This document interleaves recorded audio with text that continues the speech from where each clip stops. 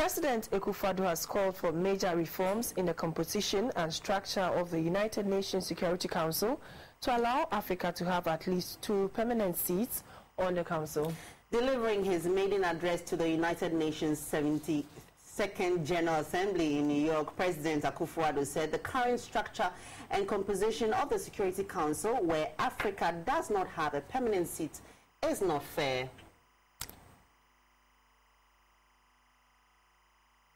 This is not the first time President Akufo-Addo is addressing the United Nations General Assembly. He first addressed the Assembly as Ghana's foreign minister in 2006 when the country was given a non-permanent status in the UN Security Council between 2005 and 2006. This time, however, Nana Akufo-Addo addressed the UN General Assembly as the President of Ghana. He touched on a myriad of issues from global politics, world peace and security, hunger, disaster and poverty. He said these issues must engage the attention of world leaders and receive a lasting solution.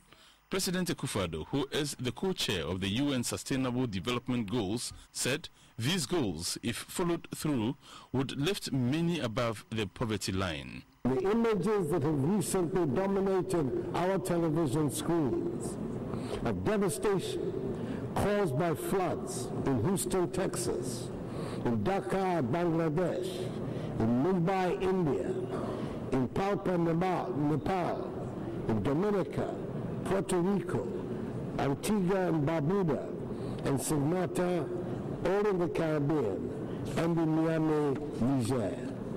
As I watched and listened, along with the rest of the world, it occurred to me that all put together, the SDGs are indeed a worthwhile set of goals for the world.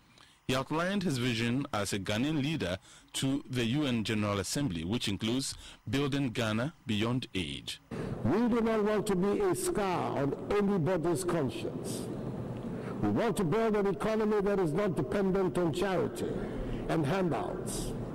Long and bitter experience has taught us that no matter how generous the charity, we will remain poor. We want to build a Ghana which looks to the use of its own resources and their proper management as the way to engineer social and economic growth in our country. We want to build an economy that looks past commodities to position our country in the global marketplace.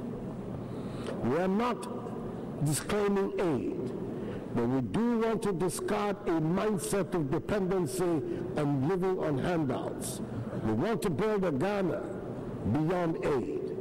It is an easier platform on which to build sustainable relationships. President Akufo-Addo expressed Ghana's commitment to play her part to support a world free of nuclear weapons. A world free of nuclear weapons must be in all our collective interests. As the foreign minister for Ghana in 2005, President Akufo-Addo spearheaded the crafting of the Ezulweni Consensus with the main aim of pushing for reforms in the UN Security Council to give Africa 2 permanent seats and 5 non-permanent seats in the council. And when he had the opportunity to address the General Assembly, this time as President of Ghana, he said the time is long overdue for Africa to have a permanent seat on the Security Council. I say nothing new when I draw attention to the urgent need to reform this organization. It has been talked about and scheduled for a long time, but somehow we have never found the courage and the will to reform the United Nations.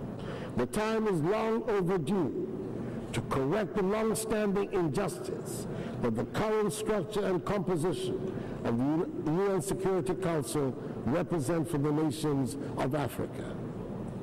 We cannot continue to preach democracy and fairness around the world. We cannot insist on peace and justice around the world when our global organization is not seen by the majority of its members as having a structure that is just and fair.